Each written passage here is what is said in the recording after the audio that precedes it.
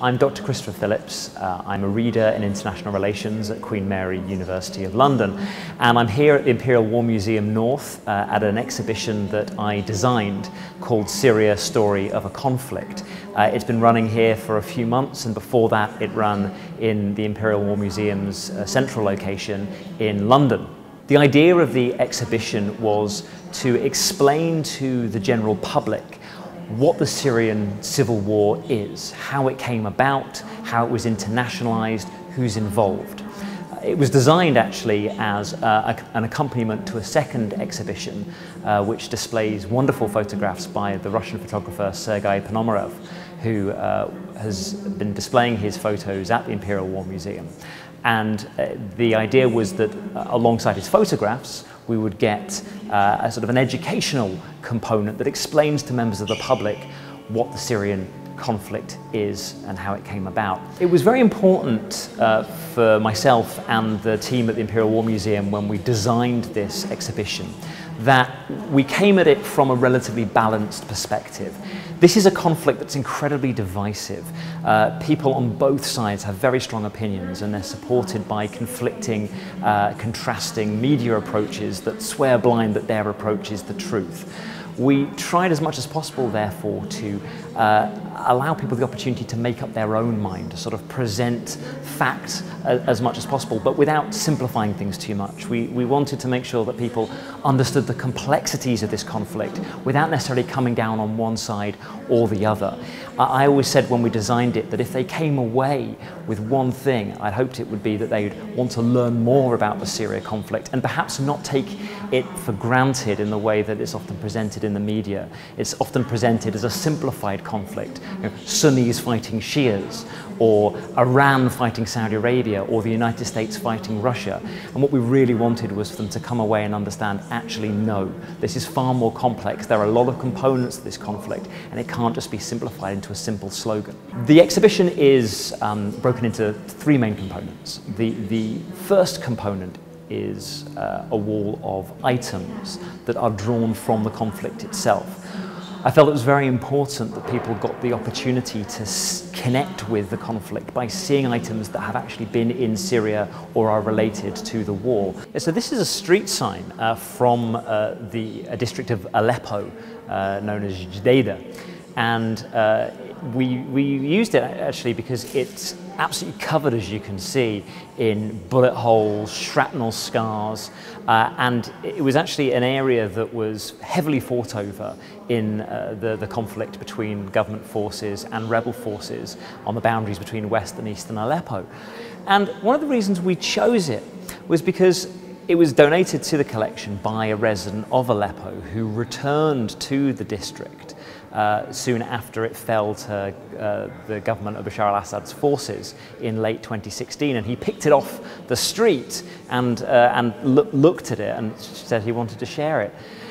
And the thing about it is that it actually represents what the city of Aleppo has gone through and what its residents have gone through. This was a district that I knew very well. I used to live in the city and would visit there quite a few times. It was quite an upmarket neighborhood. It was a multi-faith. There was a church next to a mosque. There were a lot of upmarket restaurants and hotels, and it's now been utterly devastated, rather like large parts of the city and its residents as well.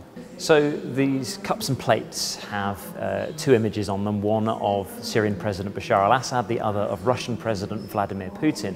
And we used them in the exhibition to illustrate how important Russia's role has been in keeping Bashar al-Assad in power and allowing him to keep fighting this war. It's quite interesting how the exhibit came about. We initially had this idea when I lived in Syria. I remember a lot of propaganda with Bashar al-Assad's face on mugs and cups and all this kind of thing. And I thought, wouldn't it be quite useful to bring that in to illustrate to the visitors to the exhibition that actually, for whatever reason, a lot of people did still support Bashar al-Assad. I mean, a lot of people support the opposition, but for whatever reason, people do support Assad as well. And the fact that they would buy and display these mugs and these cups was a sign of that. So we recommended to our researcher to go into Syria to try and get hold of these mugs. And they came back with these pictures of Assad with Putin. And I thought, how brilliant, that's actually even better, because not only does it show how they feel about Assad, but also how they might feel about Putin as well, and seeing him perhaps as a savior rather than how he's presented in the West as this sort of supporter of a violent autocrat. Now, of course, as we show elsewhere in the exhibition, Assad and his regime have committed many atrocities, but it is still important to recognize that for whatever reason, there are people inside Syria who do still support him and thank Putin for offering his support. This is a replica of a barrel bomb that we had made especially for the exhibition. Barrel bombs have been used by the forces of Bashar al-Assad, dropped specifically on civilian areas. And as you can see from it, it's a rather nasty piece of kit. It is designed to be crude. It's designed to cause maximum civilian damage. It's an oil drum which has been filled with explosive and scrap pieces of metal. It doesn't really have that much military value. It can't destroy a building or anything like that, like normal ordnance. Instead, what it's designed to do is instill terror in the population that live in a certain area, in the hope that they'll either flee or surrender. And it really is kind of typical of the really nasty, gruesome side that this conflict has taken. And then we have items such as a child's life jacket that was picked off a beach actually in Greece from children, refugees that were fleeing the conflict into Europe. The second component of the exhibition is a film that was written by myself and put together by the Imperial War Museum's partners, Liminal, which is a production company. And that is designed very much as a kind of educational tool to really explain in a very concise time period, only about 8 minutes, the origins and outcomes of the conflict. So it shows some of Syria's recent history, it talks about its colonial past, its complex demographic makeup, and then the actual events that led to the outbreak of conflict in 2011. It then proceeds to talk about how external players got brought into the conflict, whether it be countries like the United States or Russia or Iran, or non-state actors like Kurdish militia and ISIS. This is probably my favorite part of the exhibition. This is the wall of stories, which shows a variety of different Syrian perspectives on the conflict. And it was very important for me personally, as someone that lived in Syria, that this exhibition wasn't just an outsider's perspective, that we actually gave a voice to the Syrians who have suffered this awful conflict. And so we did a lot of research. We worked with partners, groups like Amnesty International and the Red Cross, to get a whole variety of different voices, some from inside Syria, some from outside. And the outcome, the result, is this wonderful collection of stories that tell really different viewpoints. So for example, the guy just behind me is an Assad supporter. He lives on the coast in Assad's stronghold in Latakia.